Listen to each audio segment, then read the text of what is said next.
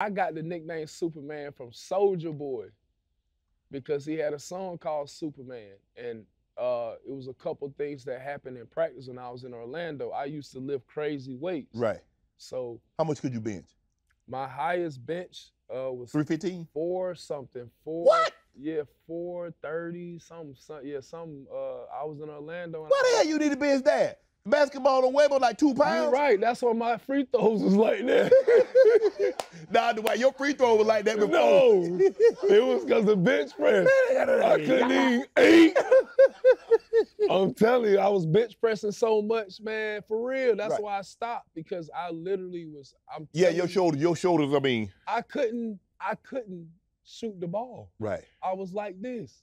So I was like, man, let me chill out and do some yoga and get right. Right. But I used to bench over 400 some pounds, and that's all I did. To go in the gym, bench press, do leg curls, squats, biceps. Yeah, see, I know you work on biceps. That's all I did at first, and then once I learned how to train, like after I had my back surgery, I have a doctor in Atlanta. His name is Dr. Clayton Gibson. Mm-hmm.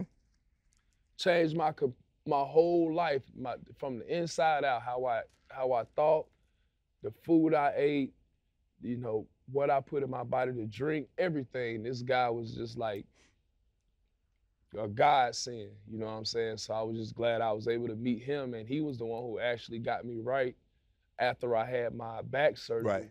To come back to the Lakers. I lost 30 pounds in 30 days. Are you vegan? I mean, do you eat meat now? Well, I mean. No, I'm not vegan. Okay. But I might have to go vegan, because I found out that some of the strongest tribe, or the strongest people on earth, were vegan. Mm-hmm. So I'm like, man, let me try it. I want to try it out.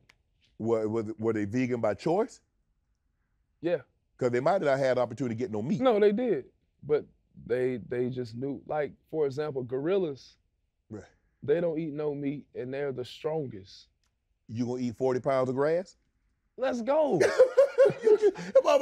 People be killing me that, man. You see? Yeah. But that ain't mean that they vegan. You ain't eating grass. But I'm just saying, an elephant. He only eat what he eat. And grass. look how strong as an elephant. Look how strong an elephant is. You eating 300 pounds of leaves and figs? No, but they got vegetables and fruit and stuff like that. Man, eat that meat, Dwight.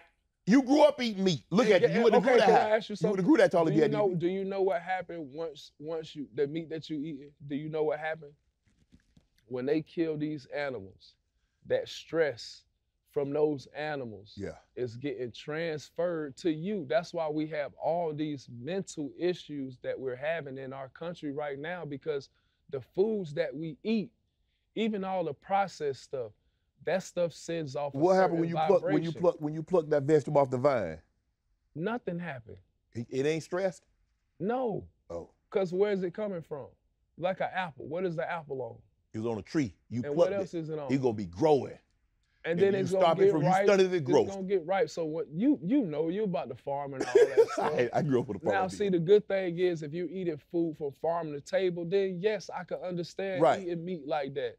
But if we're getting it from the 3D source, if we're getting it from Google, right? And you about to eat it from 3D. You about to eat it from the from farm to table, right? That's correct. So I would do that. That's what I'm saying. I would do that, but not just going out every day and getting, you know, crazy types of pork and all that stuff. You know what to do.